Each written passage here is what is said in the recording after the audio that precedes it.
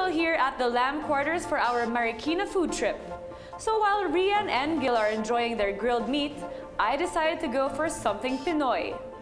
And whenever we think of a good Pinoy dish, hinding-hindi ang mawawala ang Kapampangan cuisine. And that is exactly what Silyo is all about. Okay, so ano yung mga dishes na nandito ngayon? So ito yung puso ng saging, crispy puso ng saging. This is dinuguan. Dried dinuguan. Oo. Kapampangan way of cooking. Mukhang dugo talaga. Yes. This is laing con lechon. Crispy lechon. Yes. Sisig Kapampangan. We don't put mayonnaise. It's just okay. Chicken liver. Ito yung caldereta. Salpikaw, beef salpikaw. Ito naman yung Garlic rice. garlic rice for one person only. Generous kami sa garlic rice. Generous. Yeah. Very good. Manyaman ini. So ito naman, it's crispy lechon. Yeah. And pusong Top saging. with lechon. Manyaman ini. Wala akong masabi. At gusto ko yung anghang din. Usually yung mga parang salads na ganito na pusong saging, usually mas dry. Ito mas parang naging laing yung texture. Pero I love it. Sa Manila, ang daming Kapampangan na restaurant. So, paano kayo nagsa-stand out? Pag nagluluto ako, with love yun eh. Everything gets better with love, guys. Let's try the dinuguan.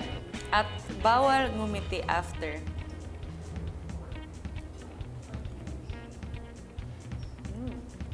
Very light tasting. Sarap. So ito yung sisig nila na walang mayo. At kitang-kita na super parang crunchy yung mga ibang parts dito.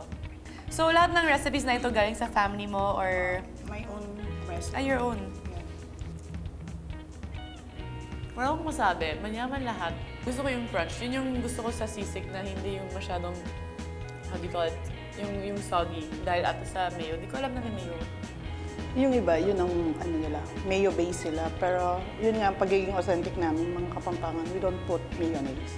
So, mas healthy din. Yes. Ito naman is the beef salpicao na may cream. Usually, salpicao walang cream.